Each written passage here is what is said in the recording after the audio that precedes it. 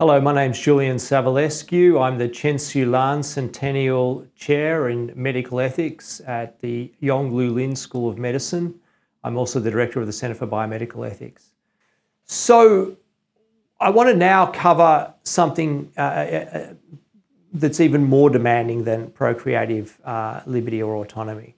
And you might think that there are three principles of reproductive decision-making that mirror the four principles of medical ethics.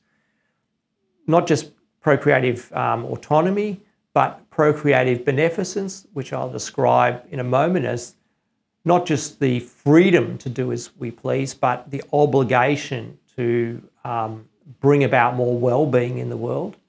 And thirdly, the public interest that may place constraints on reproduction when there is harm to others or there are distributive justice concerns. I won't deal with that further in this talk. So I'm famous for this principle of procreative beneficence applied to genetic selection in reproduction. And this, I articulated in around 2001, is the principle that couples or single reproducers should select the child of the possible children they could have who is expected to have the best life based on the relevant available information. So this is a stronger principle than procreative liberty or autonomy. It's saying that actually, not just people should be free to choose happier, healthier children. They should. They have a moral reason to do that. They ought to do that, absent other countervailing considerations. So this has proven to be very controversial. There are over 1,000 citations to my initial article, nearly all of them objecting to it. So I want to explore the arguments in favour of a principle of procreative beneficence, and then look at the objections and discuss how this relates to older concepts of eugenics. But before I do that, I want to sort of illustrate that it's not, I think, a controversial ethical principle. It's more of a common sense ethical principle.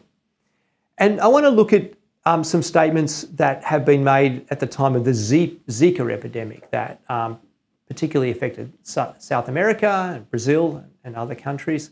And this is a mosquito-borne virus that if the fetus during pregnancy is affected, it can cause abnormalities of development, microcephaly, small head, and intellectual disability.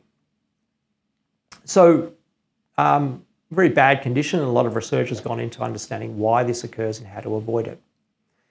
Public Health England and indeed the National Institute of Health in the US both advised people to wait 3 months after returning from countries affected by Zika before attempting to conceive a child. Now, if you wait 3 months before attempting to conceive, you're essentially making a selection decision between different possible children. So consider if you had a child immediately after returning to Zika, after returning from Brazil, and the fetus was affected by Zika. Let's call that child Zeke for brevity. And that child ends up with intellectual disability. If you'd waited 3 months, a different sperm and a different egg would have created a different individual, possibly of a different sex. Let's call the individual Zelda. So what Public Health England is saying is that you should select Zelda rather than Zeke. Now, you haven't harmed Zeke by not waiting. Zeke had no other option of life. And provided Zeke's life is worth living, even though he's intellectually disabled, it's not because you're benefiting Zeke. You're choosing to bring about a different individual who won't have intellectual disability because disability is a bad thing, and intellectual disability in particular is a bad thing, and we ought to avoid it if we can. So ethics, I think, is like physics. In physics, there are vectors that describe the direction of different forces, and they have a direction and a strength, a magnitude. And the way in which a ball will roll is determined by weighing these different vectors. And in ethics or in life in general, we also have vectors. They're called reasons. And we employ these every day to make different decisions.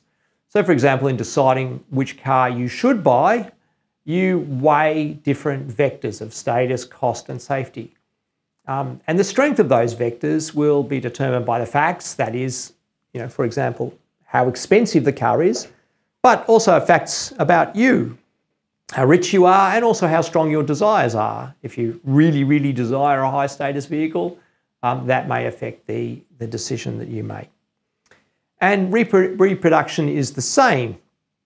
It's about weighing different vectors. And the vector of the future well-being of the child is an important vector that, of course, can be outweighed by other vectors. For example, the effect on other people of the resources necessary to keep that child alive or maximise that child's well-being. So procreative beneficence articulates one particular reason that's relevant in making reproductive decisions. And to give a more kind of similar example, a more relevant example, imagine that some substance such as choline or iodine in pregnancy improves IQ. In fact, in parts of the world where iodine is deficient in the diet, the fetus's IQ drops by 10 to 15 points. May not become technically or formally intellectually disabled. So IQ may drop from 110 to 95, which is still normal, but nonetheless it drops. And in fact, supplementing iodine in diets around the world is the second most cost-effective environmental intervention aimed at improving health. About 1 billion points, IQ points, are lost each year because of iodine deficiency. So let's assume that you actually are in one of these areas, but you want to have a child now before you've had a chance to supplement iodine, or in fact, you don't have choline to supplement the diet that, let's assume, improves IQ. But if you wait a month, you'll be able to replenish those stocks, and your child is expected to have a higher IQ. You should wait a month. You ought to wait a month, and it would be wrong if you didn't wait a month, just as it would be wrong to conceive a child now if you immediately returned from Brazil during the Zika epidemic. But as I've said, that will be a different child. But if you think it would be wrong, then you think it would be wrong not to select the child with the better prospect of avoiding severe intellectual disability from Zika, or even, in this case, to have 10 to 15 extra IQ points. Because having 10 to 15 extra IQ points is a good thing. So now assume that you're having IVF to treat infertility, and you produce 10 embryos and they're tested for chromosomal abnormalities. And they don't have any chromosomal abnormalities. But now we have polygenic scores that can also predict the range of intelligence that those embryos may fall into and assign a probability. So you should use that profile to choose the embryo that's expected to have the highest IQ, because higher IQ tends to make our lives go better. Now, that's a controversial statement, and I'll attempt to justify it later. But let's assume you have a trait that is associated with better prospects in the workforce, of socioeconomic success, of relationship success, and so on. Another example might be the ability to control impulses that I'll describe after. So this has formed the basis of programs from the Beijing Genetics Institute that is looking at the genetics of intelligence by looking at extremely gifted individuals. Robert Plomin is a English behavioural geneticist that has devoted his life to understanding the contribution of genes to IQ, and they contribute about 50% of the variance to IQ. And so far, the genes associated with IQ well, polygenic associations have been used to determine about 10 to 15% of that IQ, which is very high in psychology. And it's thought that about 25%, that is half of the genetic contribution, will be able to be described by using polygenic associations. So importantly, expected to have the best life doesn't mean will. People with the greatest gifts can squander them, and people with significant disabilities can have very good lives. But what we're talking about when it comes to genes is something that influences the probability that a certain outcome, in this case a life with more well-being, will result. And even if those are just probabilities, even small probabilities, we should use them to make decisions about future children, unless there's some downside, unless there's some other vector or reason against it. And in the 2001 paper, I described this idea of the Wheel of Fortune. So imagine that you are asked to play this game on television, where there is a large wheel with 1,000 points on the wheel, and the numbers range from 1 to 100,000 in $100 increments. And the wheel will be spun, and where the dial rests will describe an amount of money. And you can't see the wheel, it's behind a veil, and the wheel is spun once and it lands on a point, and that amount of money is put into box A. And then the assistant spins the wheel a second time, and that amount of money is put into box B. So you don't know how much is in box A or box B, but you know it's somewhere between $1 and $100,000. And then the host says to you, which do you want, box A or box B? But the host adds, if you choose box B, we'll throw a dice, and if the dice comes up 6, $1,000 will be taken out of box B. So which should you choose, box A or B? In all other respects, apart from the dice throw and the 1 in 6 chance of losing $1,000, the boxes are identical. You really don't know what they contain, how good they'll be. But you should choose box A, because box B has nothing to be said in favour of it over box A and something against it, even though you expect to get $50,000 from either box A or B, and losing $1,000 is pretty trivial. But nonetheless, unless you like losing money or you like gambling or there's some other reason to choose the gamble, you should choose box A. And that's like a polygenic test for IQ. It may be that a huge number of other factors will determine how good that child's future life is, but unless you have some information about those factors, you should choose the embryo that has, on the basis of information you have available, the higher chance of a better life. And that means a higher chance of IQ. This is a form of what's sometimes called decision theoretic consequentialism, of maximising the expected utility of your choices. So behavioural genetics is the field of genetics that looks not at diseases, but at a whole range of behavioural traits that human beings have that have genetic contributions. And these are some of the areas that people have investigated. For example, homosexuality or same-sex behaviour has a genetic contribution. There's a polygenic score that predicts a higher likelihood of same-sex behaviour, described in Nature Human Behaviour recently. But importantly, that score also predicts higher levels of risk-taking, higher levels of openness to experience, higher levels of charisma, and so on, and other factors. And this illustrates a feature of genetics that's sometimes described as pleiotropy, the multiple effects of genes, particularly polygenic traits. Another example is there are polygenic scores for high levels of intelligence, but they're also associated with high levels of autism spectrum disorder. So these polygenic traits are pleiotropic. One of the objections to procreative beneficence and selecting once we go outside of disease, where there's widespread agreement on its badness, is that we don't know what a good life is. There's great disagreement.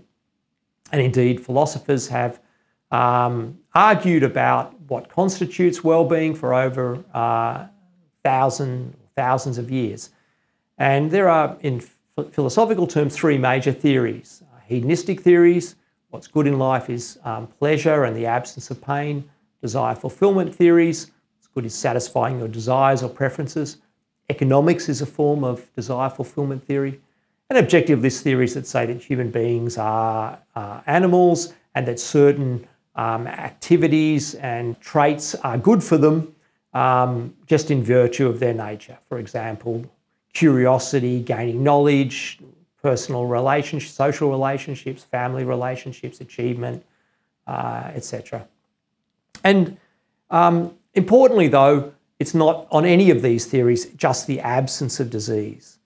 And we're all familiar that people will trade their health to realise other aspects of their well-being. For example, when they climb mountains and risk death and disability in order for an achievement.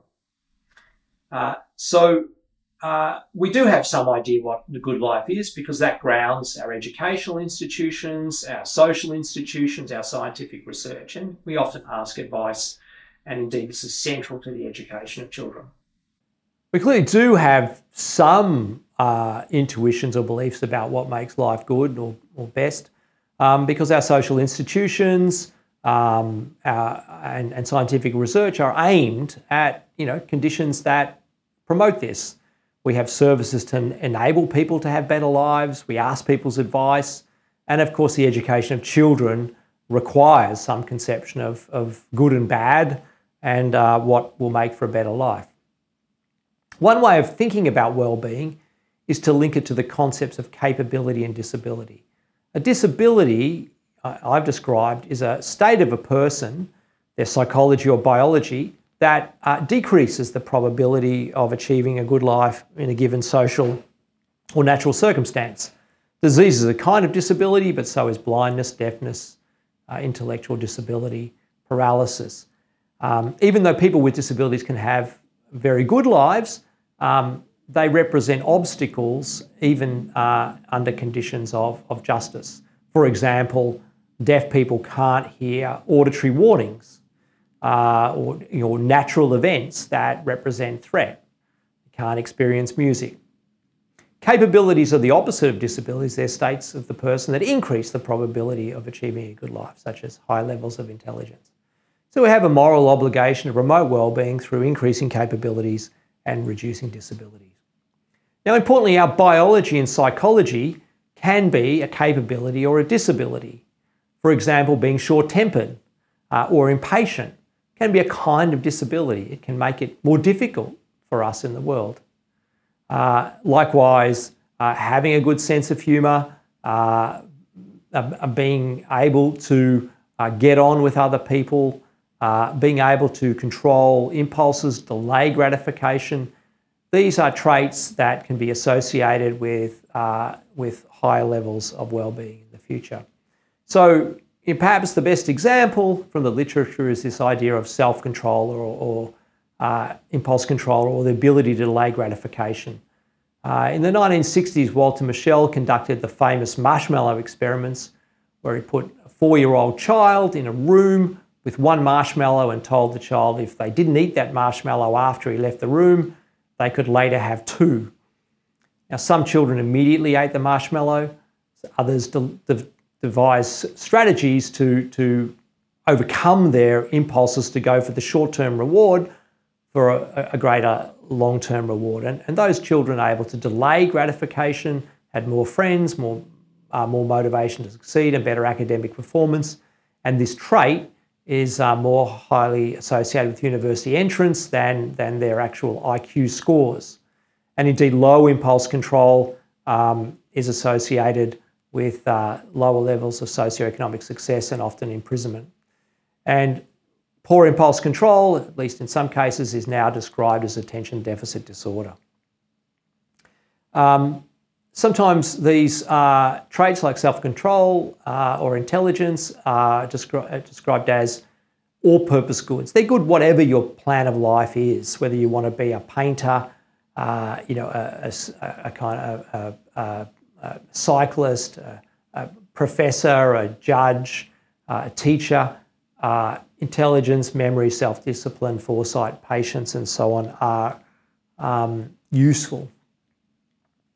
Another way of describing these is in terms of opportunity restricting or enhancing. So having 4 functional limbs in a world without bionic or artificial limbs is something that increases your opportunities and enables you to exercise your autonomy. And indeed, you can describe them as autonomy enhancing. We can also describe moral traits that improve not just the capacity for well-being in the future, but the capacity of individuals to be more moral. And those traits will differ from human beings. Psychopaths classically lacking in empathy and often prone to extreme violence.